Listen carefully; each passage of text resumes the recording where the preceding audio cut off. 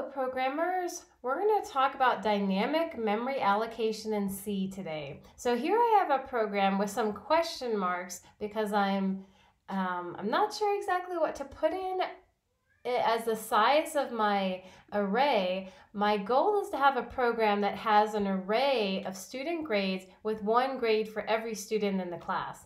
And then I'm going to ask how many students are in the class, and right around on this line, I'm going to read in from the user and figure out how many students are in the class.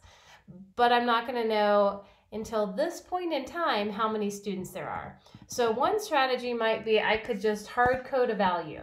And if I hard code the fact that there are 10 students in this class, then maybe they'll type in a number 3, and I can just use the first three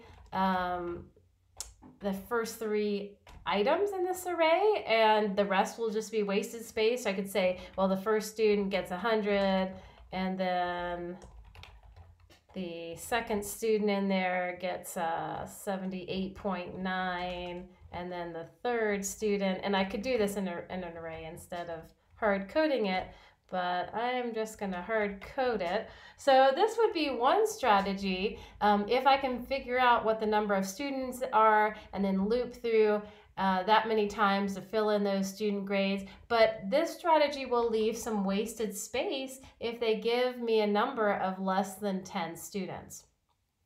So, well, what's another strategy? Well, I could do a smaller number here and say, well, there's just 3 students, and this works unless they type in a number that's bigger than 3, and all of a sudden your program's not going to work for that number of students. So instead, we're going to try another strategy, and that is dynamic memory allocation. So at the point in time where I have to define the variable, I'm just going to define it as a pointer to a float, and I do that by putting a star after a float. It doesn't matter if your star hugs the variable or if it hugs the data type. Either one of those are the same. But anyway, I'm going to say student grades. At this point in time, I know they're going to be floating point numbers, but I don't know how many there are.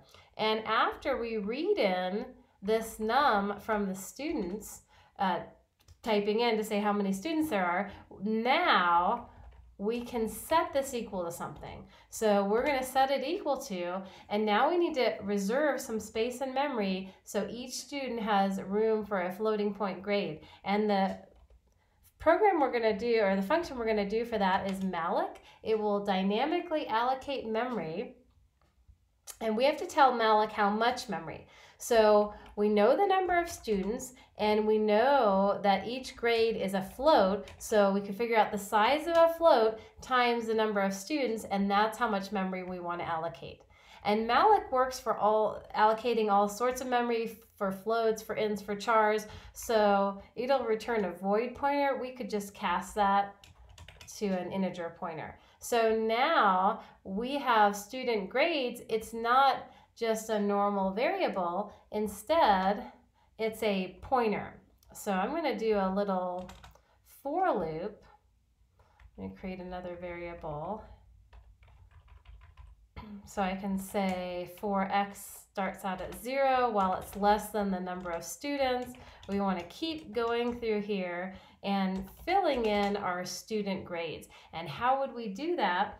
Well, we've got a pointer, so we need to dereference that pointer. You can do that by putting a star in front of the variable that is a pointer, and that'll be looking at what this pointer is pointing to.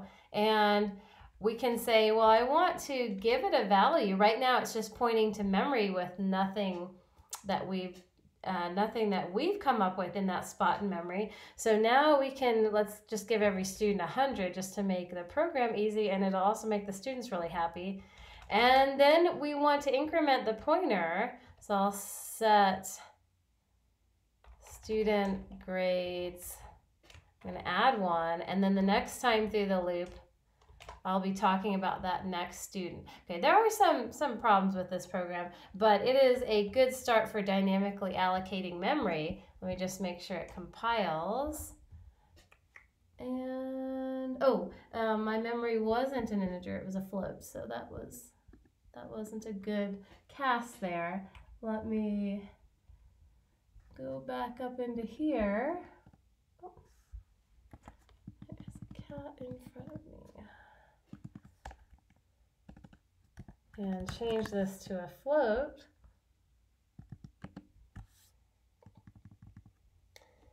And that should fix that compile error.